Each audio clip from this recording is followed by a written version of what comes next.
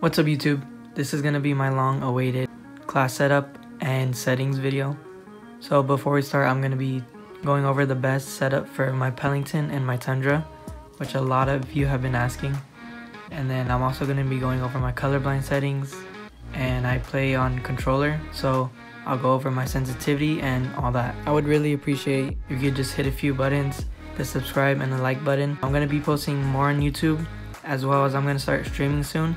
So all my socials are going to be linked in the description. I would appreciate if you just do a few taps, follow me, help me grow on other channels. I'm going to be posting a lot more content, so stay tuned. Let's jump right into it. So first we're going to look at the Pellington.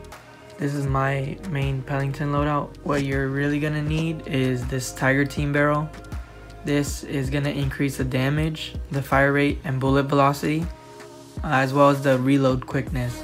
So all these just really help you out. So next, I run the bruiser grip. The grips are optional and preference. So we look at the details, we analyze it. It doesn't really mean much to me. I don't know what that's really saying. Just use it. That's what I use. 7-round mag. This is the only mag that will get you the most bullets with no decrease in ADS or sprint to fire. So you're gonna run that. Airborne elastic for the wrap. This is also preference. The only thing you're losing is 15% of sprint to fire speed. So actually you could switch it to drop shot, which I'm gonna do right now. So you could basically ADS while proning, which is how I drop shot, and you're not losing anything. And then last, radar pad for sprint to fire increase. So next is gonna be the LW3 Tundra. This is my favorite sniper out of all of them. Attachments are pretty much gonna be the same. The Tiger Team for the damage increase, bruiser grip as well, pretty optional. Unless you want to run the body, you could run one of the lasers. 7-round mag again. Airborne elastic wrap, which I should actually switch to drop shot just so I don't lose a sprint to fire speed. And last, radar pad for the sprint to fire again.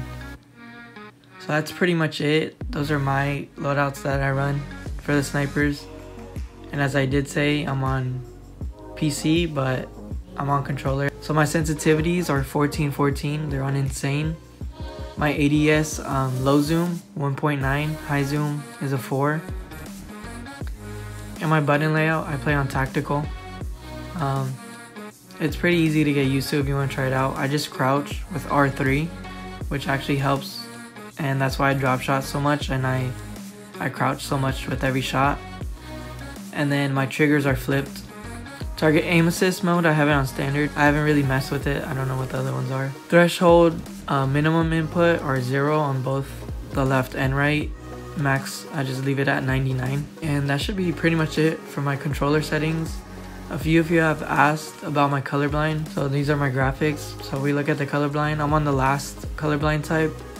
And as you can see from my enemy color, I have it on the brightest pink, just so it's easier to see them. So I suggest you do that. And then my FOV is on 115. That's also a preference. My ADS, field of view, is affected. Everything else is also a preference. So that's pretty much it. If you guys did enjoy this settings video and everything I provided, I would appreciate if you just hit the subscribe button, as well as my Twitch and TikTok is linked in the description. If you could go support me on those platforms, I would appreciate that. I'm going to be posting a lot more content. So we're at 9,000 right now, and we're so close to 10,000. So if you could go follow me on TikTok, I would appreciate that. If you guys did enjoy this video, I hope it helped. And remember, stay frosty.